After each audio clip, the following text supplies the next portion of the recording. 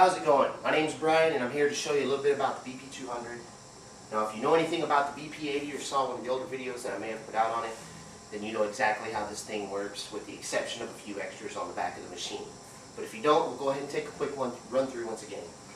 Just like the BP80, the BP200 has different presets in it, different kind of effects presets for just about anything you want. It has smooth, clean, solo effect. I mean, pretty much anything you could think of to play with. Also, along with those effects, you can sit there and individually tweak each one of them to your liking. Also, it has the drum machine and the storing capability, just like the BP80, as well as the wah pedal. Like I said, nothing has changed there. And once again, just like the BP80, if there's anything that you don't understand that I don't disclose to you, just don't forget to go to Digitech.com and look up the pedal. They'll have everything you need right there, including the operations manual.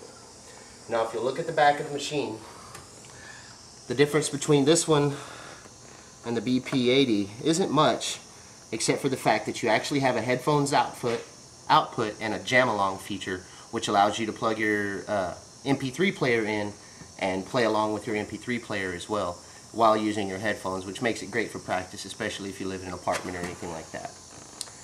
The unit itself, if you purchase it brand new, it's probably going to run you about $200 bucks. Once again, this one has the drum machine.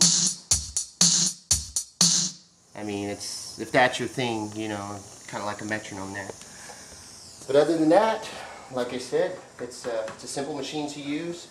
You can go out. I have wireless systems I use it with. It's absolutely fully functional, just basic input-output. So,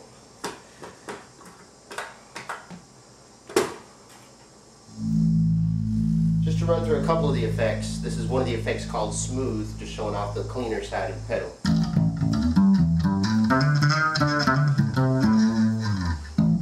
Once again, that one was Smooth. Now, like I said, each one of these you can go through and play with and customize and make what you wish. Then you have your totally weird stuff. I haven't found anything for it yet, but if ambiance is your thing, the strings is always creepy.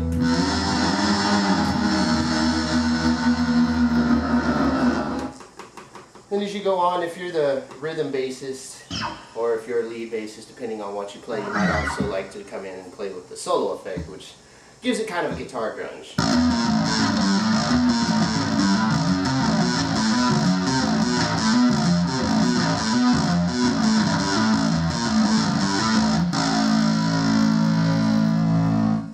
Once again, your wah, of course, is your volume control.